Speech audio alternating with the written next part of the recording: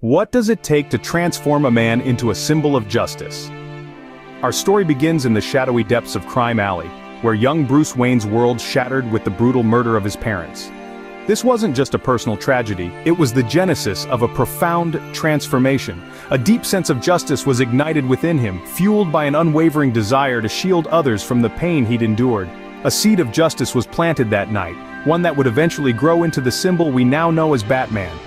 But how does a man become more than just a man? How does he become a symbol, a beacon of hope in a city consumed by darkness? You see, Bruce Wayne's journey wasn't simply a transformation, it was a metamorphosis. He pushed his body to the limits, honing his skills to peak human performance.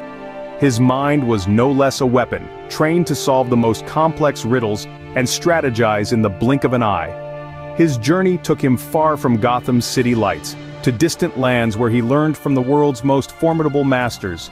Each lesson, each challenge, shaping him into the hero Gotham needed. But it wasn't just about the physical prowess or the mental acuity.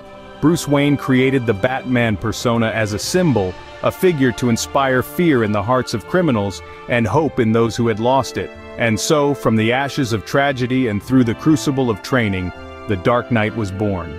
In Batman, Bruce Wayne found a way to channel his pain into a force for good.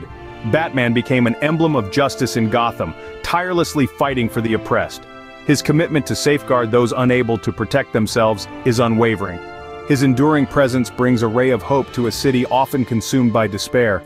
He inspires others to rise above their circumstances, to fight, to hope.